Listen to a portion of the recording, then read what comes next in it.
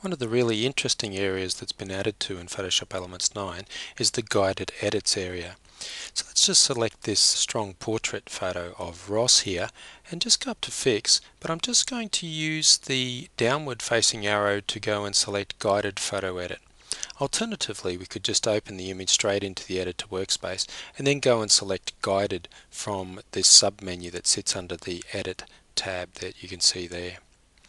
Looking down the list of options in the guided edit workspace on the right hand panel there, I'm just going to go right down to the bottom. You'll see a range of new fun edit options that we have here, which are very cool. I'm going to just go and select the pop art option today, and you'll see that it works in a series of step-by-steps, just like all of the guided edit options that we have. And we start off by choosing the style that we wish to work with. And you can see a couple of different options there. We'll go with this one, which has got some strong black in it. I've purposely picked this picture of Ross because it has strong contrast and it has good separation between the foreground and the background, which you will see is important when we actually go through and do the conversion.